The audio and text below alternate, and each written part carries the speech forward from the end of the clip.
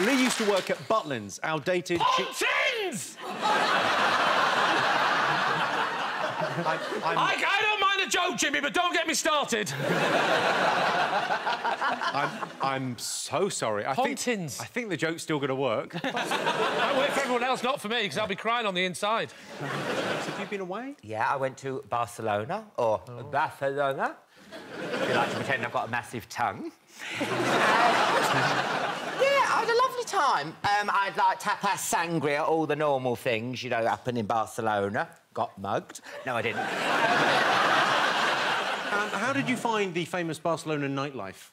Yeah, a stag party befriended me, and they wanted... No, they did. They said, come and... have you heard of stripper and a steak? No. What's stripper and a steak? I'd never heard of this. They said, Alan, hey, Alan, come with us. We're going to go and have strippers and a steak. I mean, how pissed do you have to be to think that Alan Carr is the missing piece of your Pussy Patrol jigsaw? How's the steak? I didn't go. I'm not going to do that. It's demeaning, isn't it? It's a steak? Can I just say, I credit you for a very gentlemanly question. We went for strippers and a steak. How was the steak? That's my kind of guy. Yeah. And I like my women like I like my steak. Rare.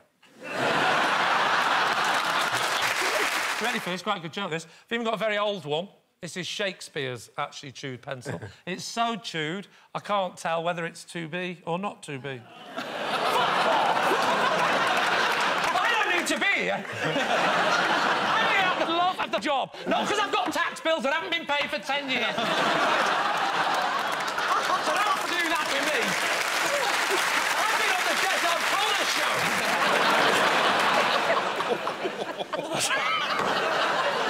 You're not laughing now, but I guarantee that'll be the one that you wake up at 3 o'clock in the morning and go, to be or not to be. I will, anyway. And I'll turn around and I'll go, do you know what I said tonight, love? Oh, you left me years ago, didn't you? I noticed it feels like your shirt's sort of sticking out.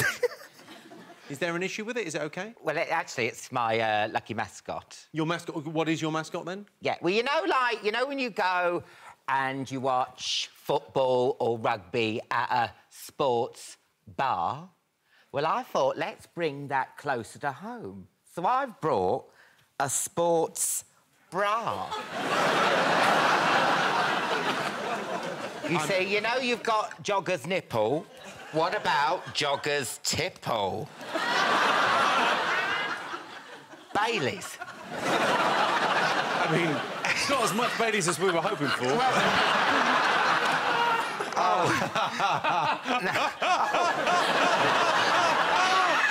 Alan, I've been waiting to say this to you. Alan, I think your tits are broken. Well, I'll try the other one. But you know what? You know when you were slagging me off earlier? What? It was slowly going down my tip. You know when you were going, yeah, you look like a beaver. I was like, it's all down my tip. And this is Guinness. This is Guinness. Oh, look, it's coming out now. It's flowing. Look, it's like Niagara.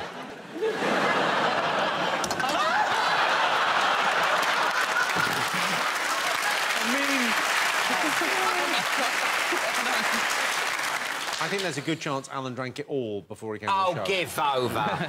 Imagine people switch over thinking this is QVC or something. So easy.